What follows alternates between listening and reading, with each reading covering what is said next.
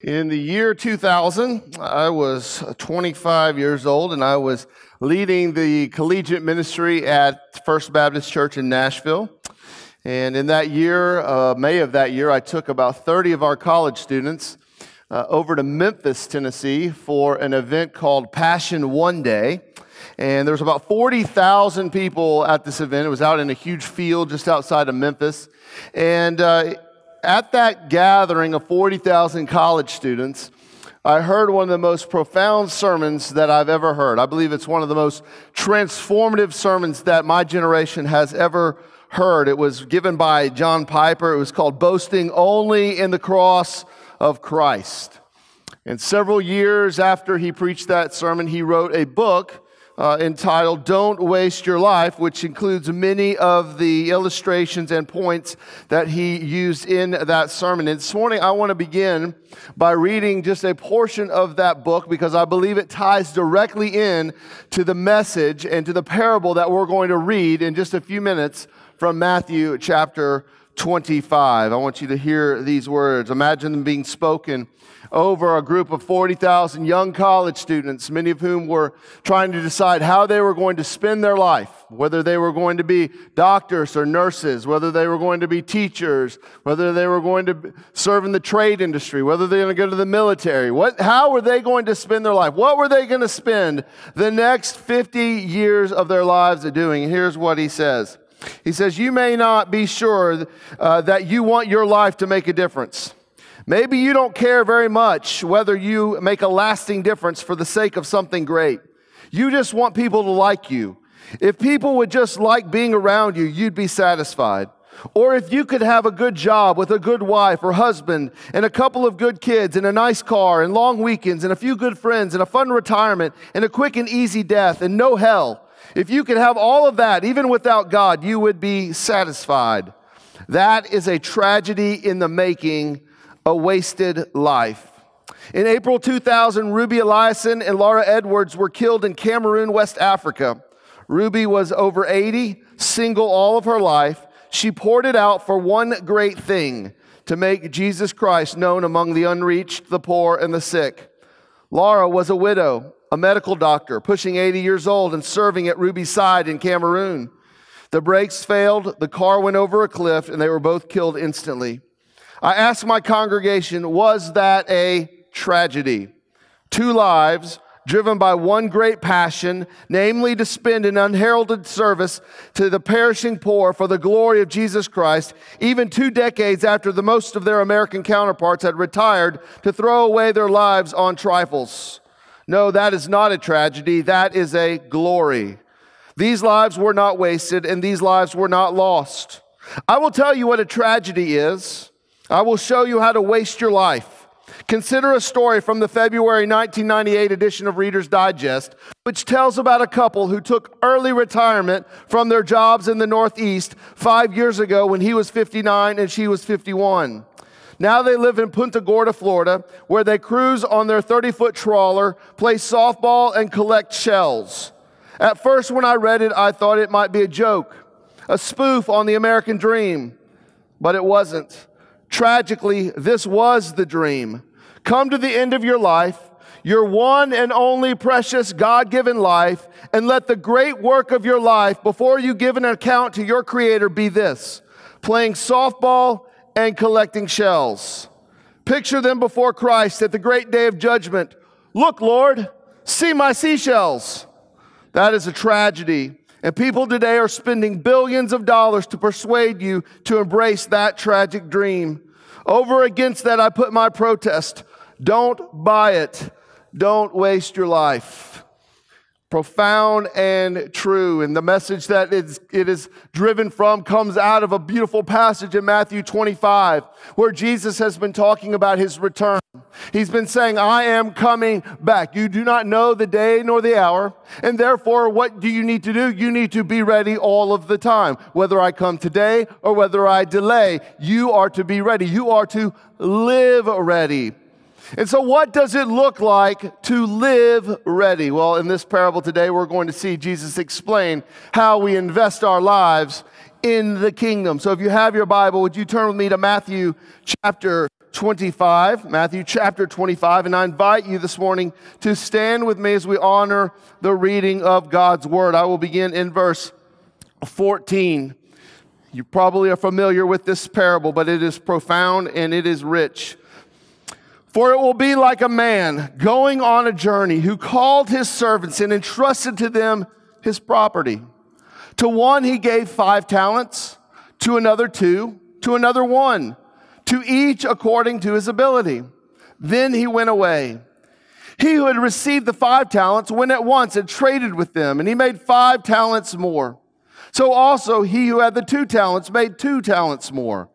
But he who had received the 1 talent went and dug in the ground and hid his master's money. Now, after a long time, the master of those servants came and settled accounts with them.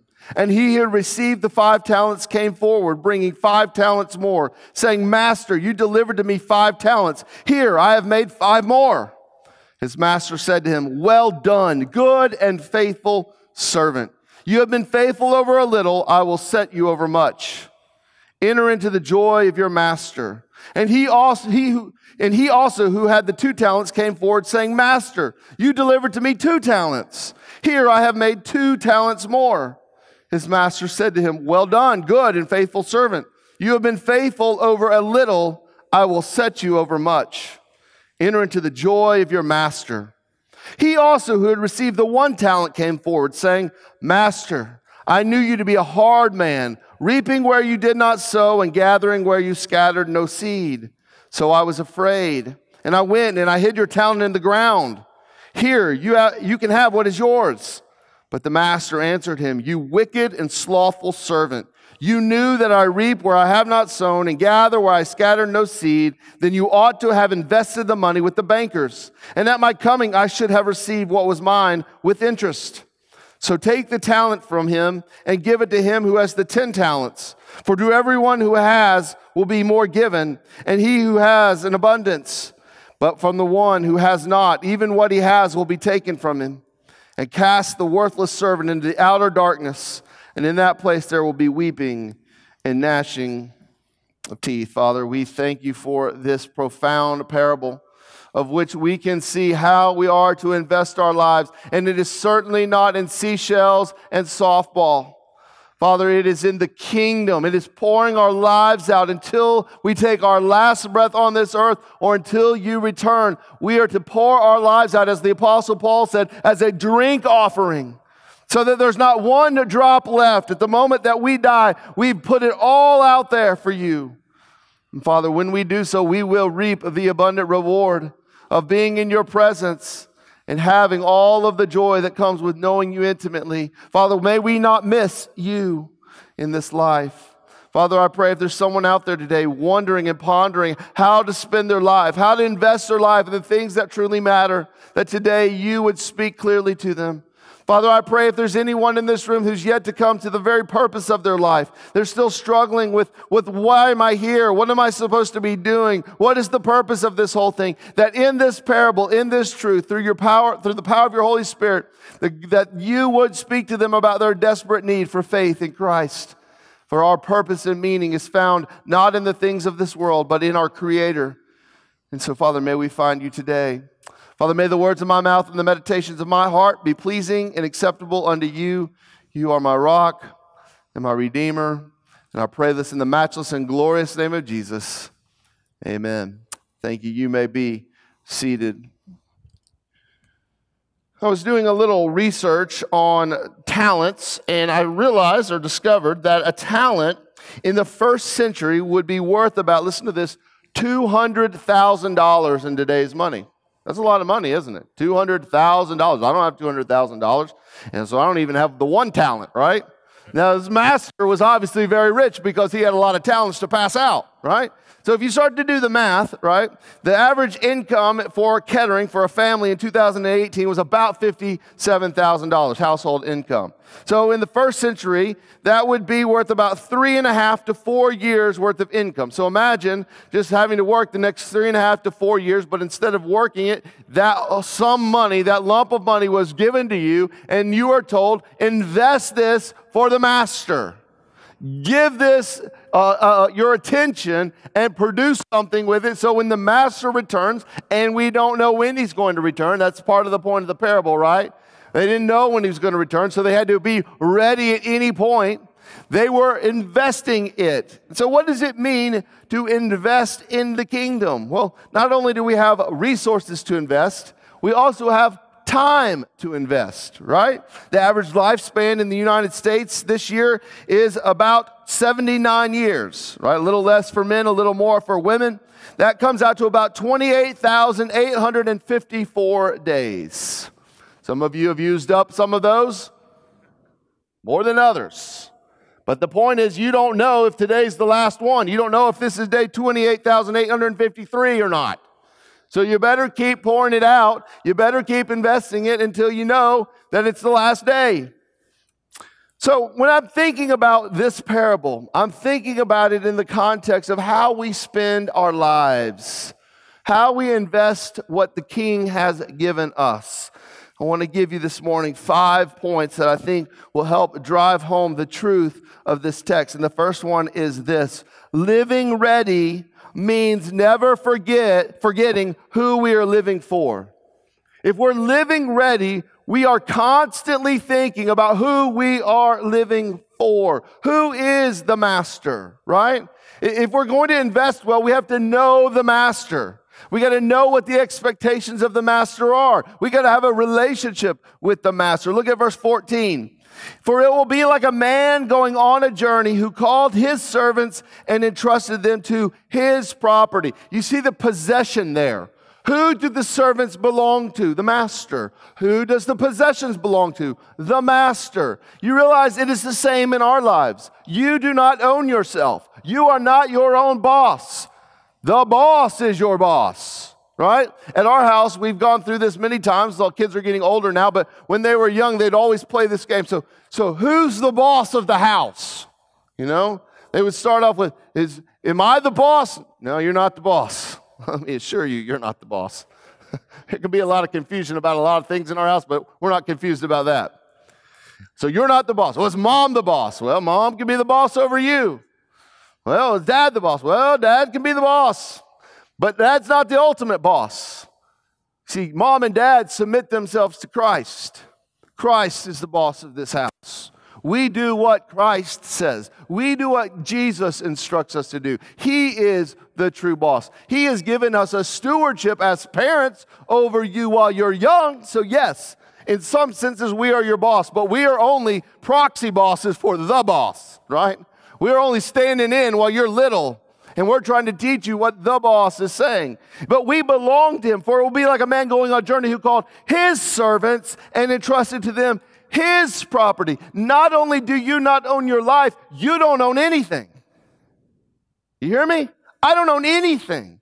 The very breath that I breathe, the very air that's coming into my lungs does not belong to me. It is a gracious gift of God. This building, this pulpit, this Bible, this world is a gift from God. The fact that he doesn't annihilate us the moment we're born in our sin is a gift from God. If you've lived one day, it's a gift from God. The fact that many of us are gathered in this place healthy means you have something to be thankful for this Thanksgiving. The fact that you have a roof over your head and clothes on your body means you have something to be thankful for this Thanksgiving. It's been a hard year. I mean, that's all. I've not met anybody who goes, hey, this is the best year ever.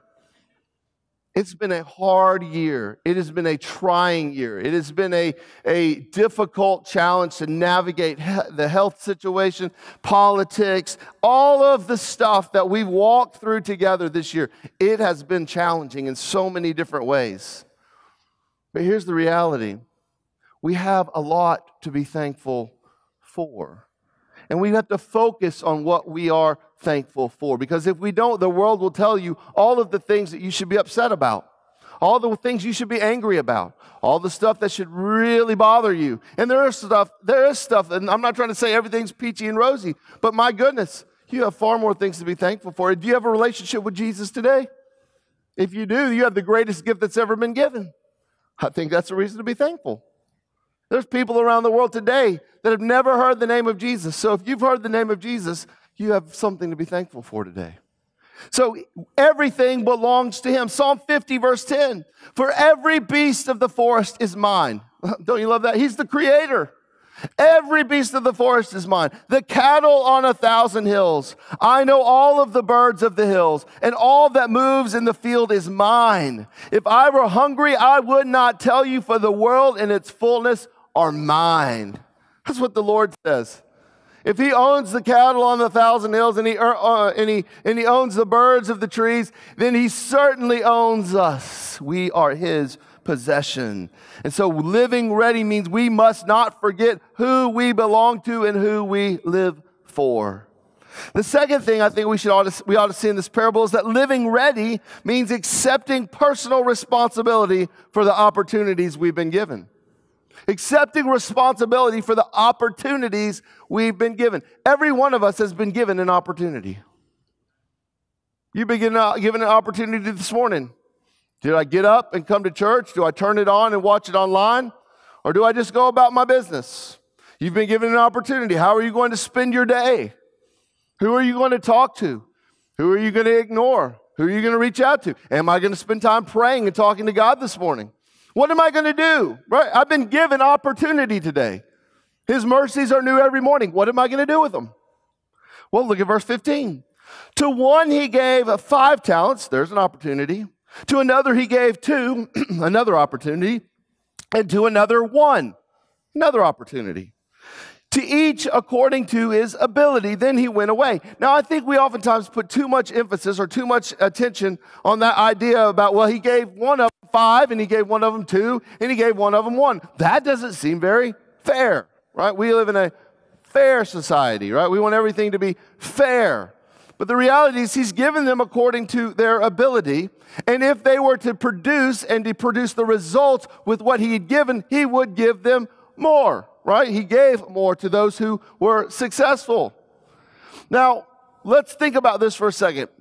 He gave them according to their ability. Oftentimes, we think about that in the context of, well, he gave one 5, he gave one 2, and gave one 1.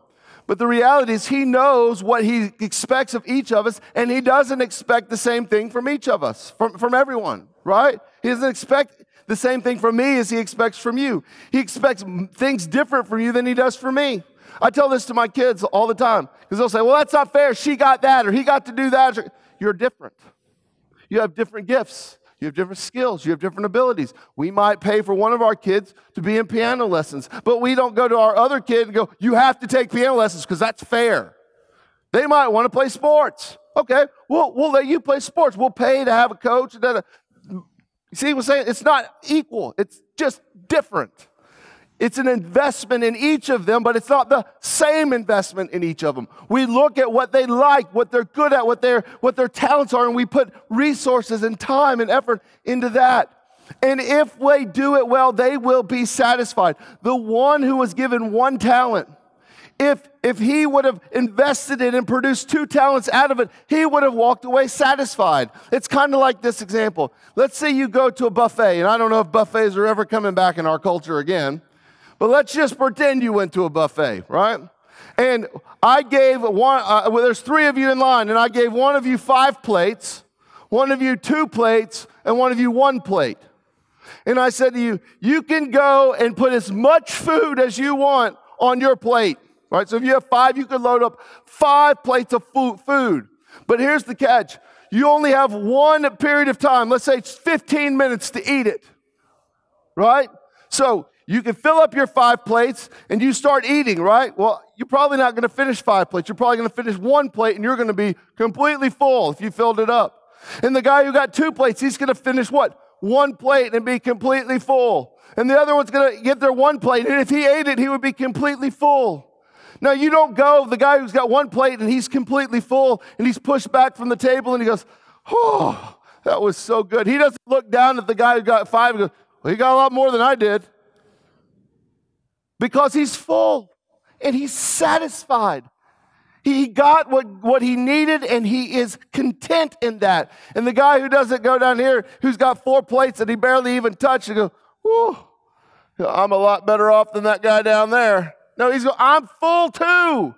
And the guy in the middle, I'm full too. You see, we can be satisfied with whatever God has given us if we will invest it well, because we'll be so busy putting our time, talent, and treasure into what God has given us, we won't be looking and worried about what these people are doing. You see, when we get in trouble is when we start going, I wonder what he got. Why is his job pay more than my job? I wonder why he's a good speaker and I'm not a good speaker. I wonder why she's a good writer and I'm not a good writer. I wonder why he's good at science and I stink at science. I wonder why he can play that instrument and I can't play this. We're too busy looking at other people instead of just putting our focus on Christ and pursuing what he's given us and investing ourselves in that. So living ready means accepting personal responsibility for the opportunity. What am I going to do with my life? I'm not responsible for what you're going to do with your life. You've got to make those choices. But I'll give an account, not for you, but for me. Now, I'll have to give an account and say, how did I shepherd you? But I'm not responsible for every choice that you make, just as you're not for me. See, living ready means accepting responsibility. Third, living ready means investing our lives in things that produce spiritual fruit. We have to invest our lives in things that produce spiritual fruit. Look at verse 19. Now, after a long time, the master of those servants came and settled accounts with them. Now, one thing you can take away is there will be a settling of accounts. You and I will give an account of our life. We will be asked what we have done with our time, talent, and treasure. What did we do with the king's stuff? It says, verse 20, and he who had received the 5 talents came forward, bringing 5 talents more, saying, Master, you delivered to me 5 talents. Here I have made 5 more. He's doubled them, right? A good investment strategy. He took the gifts and talents and he poured them into the kingdom. And he was able to produce kingdom results, spiritual fruit.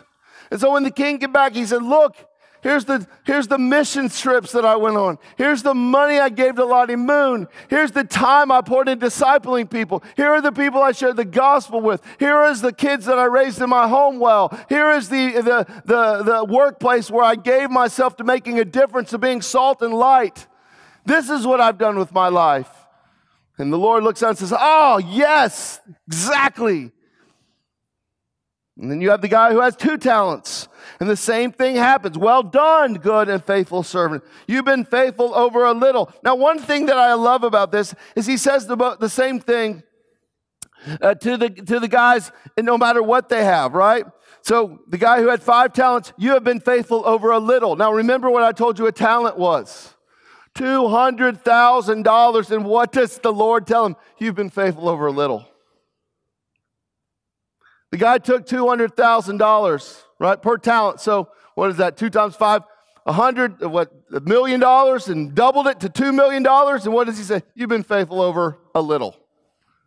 You see, when we understand how much God owns, then we'll understand how little that is. You see how sometimes we get caught up in the numbers, the bigness of the numbers, but the bigness of the numbers are nothing to God. And same thing with start measuring time. Well, 28,854 days, that's a lot of days. Not to God.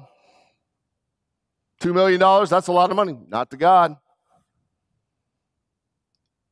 He says, you've been faithful over a little. Now he says this, I will set you over much. Okay, if that's a little, what's much? What's much?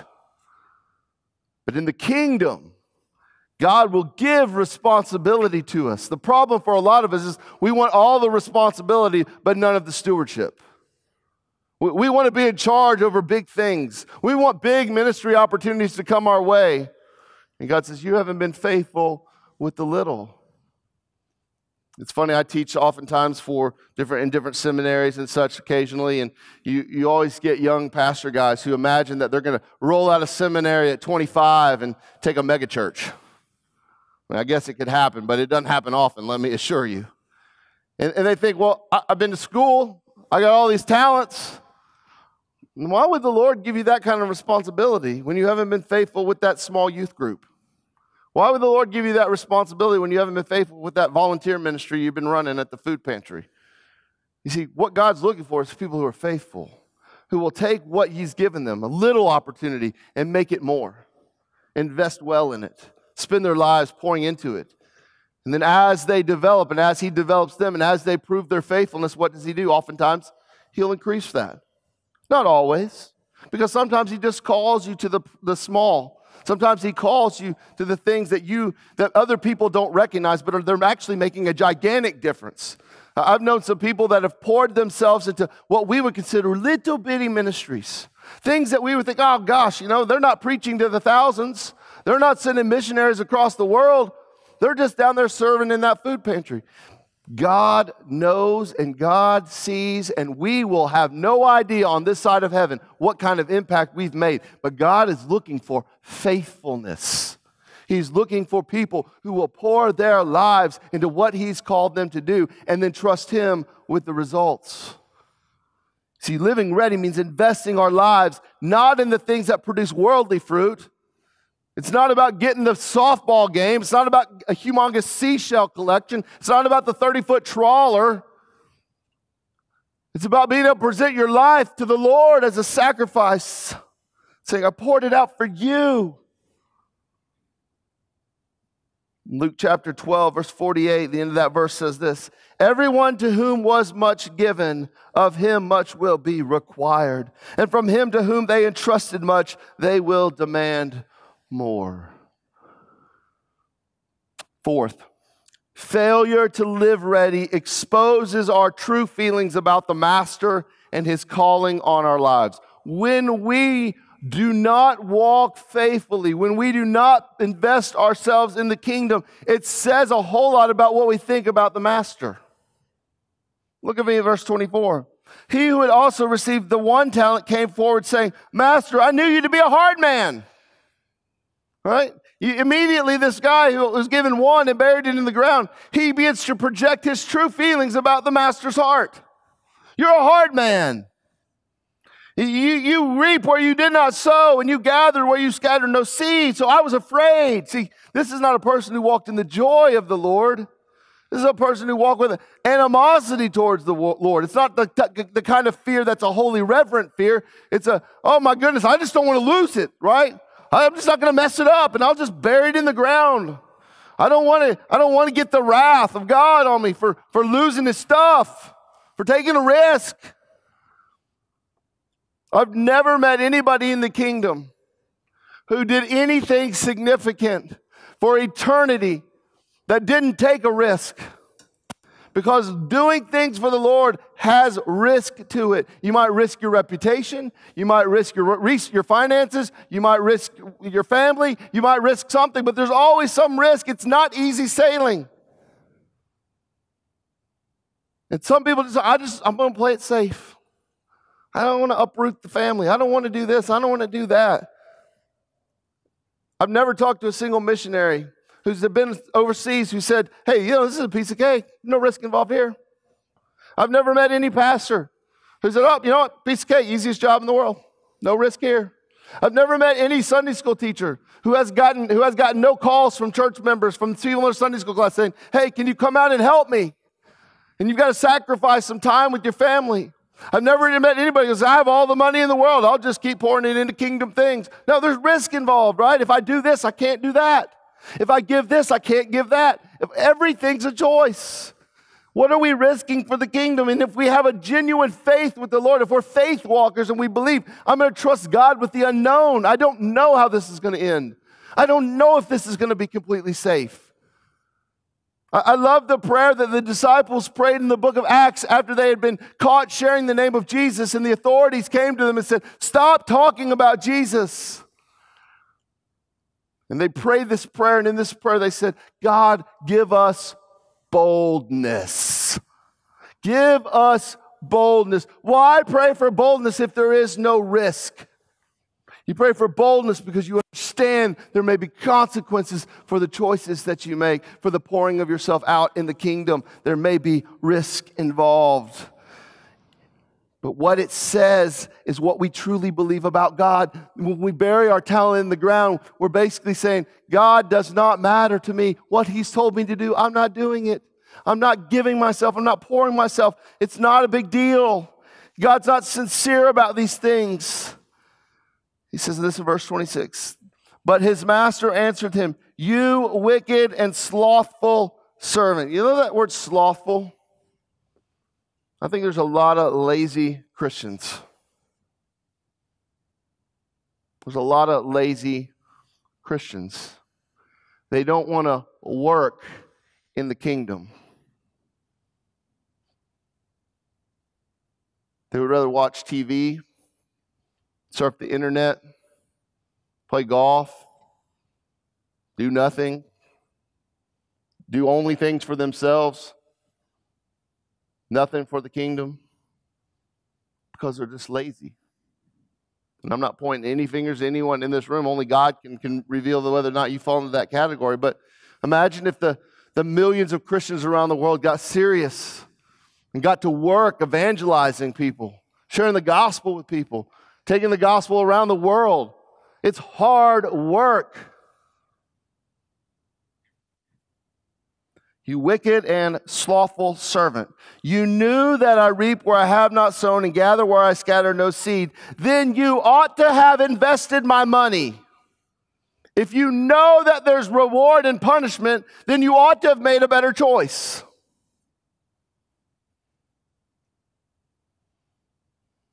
My friend, there is reward and there is punishment. How we live our lives really does matter. How we spend what God has entrusted us to really does matter. How we use our time and talents really does matter. There are eternal things that hang on those choices. And that leads to number 5. Failure to live ready has catastrophic and eternal consequences. Look at verse 28. So take the talent from him and give it to the one who has 10 talents. For to everyone who has will be more given, and he who has will have an abundance. Now, let me stop right here. This is not prosperity gospel. Let me just pause right there. It's not this idea that you will be given more stuff for you to use for your pleasure. It's back to the idea of you will be given increasing responsibility to steward God's things. So it's not, hey, if you give to the church, you're going to get this back, right? It's not if you give $10, God's going to give you $50 to spend on yourself. That's prosperity gospel. If I do this, then God will return my health. That's prosperity gospel. That's not what this is teaching. This is teaching that if you invest your life in the kingdom, you will be given more to invest in the kingdom. Not for yourself, not for your pleasures, not for your agenda, but for the kingdom.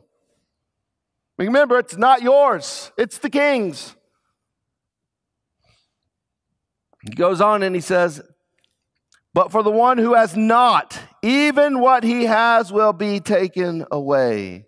And cast the worthless servant into the outer darkness, and in that place there will be weeping and gnashing of teeth. Now, sometimes we, because we've taken over a year to go through the book of Matthew, sometimes we can forget how often God talks about heaven and hell. All right, so I just compiled a few of the verses just from Matthew where Jesus talks about consequences for not trusting him. Consequences for not walking with him. Consequences for not investing yourself in the kingdom. And I'm just going to read them to you. I'm going to let God's word speak to you directly itself. Matthew 5:22. But I say to you that everyone who is angry with his brother will be liable to judgment. Whoever insults his brother will be liable to the council, and whoever says you fool will be liable to the hell of fire. Matthew 5:29. If your right eye causes you to sin, tear it out and throw it away. For it is better that you lose one of your members than that your whole body be thrown into hell. And if your right hand causes you to sin, cut it off and throw it away. For it is better that you lose one of your members than that your whole body go into hell. Matthew 8:11.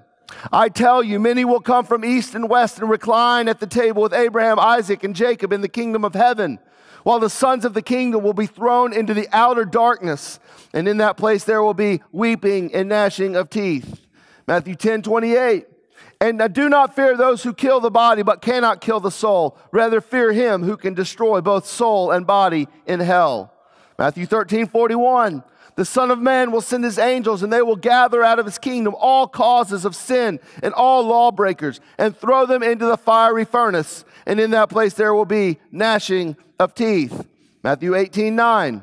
And if your eye causes you to sin, tear it out and throw it away. For it's better for you to enter life with one eye than two eyes to be thrown into the fire of hell. Matthew 23:33. You're serpents, you brood of vipers. How are you to escape being sentenced to hell? Matthew 24:50. The master of that servant will come on a day when he does not expect him, and at an hour in which he does not know, and will cut him in pieces and put him with the hypocrites. And in that place there will be weeping and gnashing of teeth. You see, hell, my friends, is a real place. Jesus talks about it. He warns about it. He tells us that our lives matter and that there is eternity at stake. There is a real place called heaven, and it is paradise. And in Revelation we read that in that place there is no tears. There is no pain. There is no sorrow. There is no coronavirus. Amen? But there's also a real place called hell. And it's fiery, and it's painful, and there will be weeping and gnashing of teeth. You see the contrast? In heaven, there is no tears. But in hell, there is weeping. And where we spend eternity has to do with one thing and one thing alone. Have you put your faith and trust in the Lord Jesus Christ? Do you believe that He is the one and only Son of God, the Messiah? Do you believe that He lived a perfect and sinless life? Do you believe that He died on a cross at the hands of the Romans, that He was buried in the grave, and on the third day He bodily and physically rose from that grave, demonstrating His power over sin and death, and that His death on the cross was the payment for your sin, because the Scripture tells us that we are sinners. Every single one of us has done what is wrong in the eyes of God. Every one of us have disobeyed God, and therefore we deserve the wrath of God. We deserve the place called hell, where there's weeping and gnashing of teeth. But by the goodness and grace of the sacrifice of the Lord Jesus, He took our place. He paid our death by dying in our place. And the Scripture says that whoever believes in Him will not perish, but will have eternal life. And those who have been given eternal life, listen to this, they will serve Him. Our lives display our faith. Our lives are a reflection of what we actually believe. We can say a lot of things, but our lives display what we actually believe. Do you believe in the Lord Jesus Christ? Have you put your faith and trust in Him? Are you living your life not to gain eternal life? That was given to you by Christ, but as a display of the fact that you've been given that gift of eternal life. Are you investing yourself in the kingdom? I don't know about you, but I don't know how much time I have left. I'm 45, so I'm already, if 79 is the halfway mark, I'm past there. So I'm in the second half. Some of you are in the last lap. Some of you are in the first lap, right? We don't know when our lap is because we don't know how long our race is. I mean, I'm just picking 79 because it's the average, but some of you ain't making it to 79. Some of you are making it to 100. Some of you might not make it to 50. I don't know. Here's what I do know. We ought to wake up every day and number one, thank the Lord Jesus we have another breath. Second, we ought to wake up every day saying, God, how do you want to use me today? How can I serve you today? What can I do with my time, talent, and treasure that's really yours to invest in your kingdom so that somebody else might have the opportunity to spend eternity with you? That's how I want to wake up every day. If I'm a real lifer, I'll tell you I don't always do that every day, but I want to do that every day. It's my desire to do that every day. And I'm trying to pursue Christ in such a way that that would be what happens every day. And I would invite you to join me in that pursuit. But before you can do that, you have to put your faith and trust in Him. because you'll never be able to pursue those things. Your heart will never be inclined to those things if you first don't have a relationship with your Heavenly Father and then realize how much He loves you and what He's done for you in His Son, Jesus. So I invite you this morning, would you put your faith and trust in Him? Let's pray. Father, we thank you for this day. And Father, I'm sure that there are some in this room and certainly some watching online who have never trusted in the Lord Jesus. They've never called upon His name for their salvation. They've tried to work things out. They've tried to do good deeds. They may think that they're trying to do them for the sake of the kingdom. But really, Father, we know that oftentimes our good deeds are nothing but filthy rags. We'll never be able to satisfy you with what we do. So we must trust in the name of Jesus, the only one who's lived perfectly and sinlessly, who has provided salvation to all who would believe. Father, would you stir someone's heart to faith this morning? Would you stir someone's heart to faith in this room? Would you stir someone's heart to faith online? That as they've heard the gospel, they would ask the question, do I know Jesus? And if not, would they call upon His name in this moment? And then, Father, for those of us who do know you, who have called upon your name, who have received the gift of eternal life, may we look in the mirror today and ask the question, are we pouring our lives out for the sake of the gospel, for the investment in the kingdom, or, Father, are we looking at just making our lives more comfortable and more easy? Are we willing to sacrifice? Are we willing to take a risk? Are we willing to pour ourselves into the things of the kingdom for the sake of the King? Father, help us to trust your word that reminds us that the joy of obedience and the joy of sacrifice is greater than anything else. Father, stir in our hearts. We need your Spirit, for these are hard words and they go against everything that the world teaches. So Satan will be working double time to convince us it's not important. So Father, stir our hearts to what is true and right today. We ask this in the name of Jesus. Amen.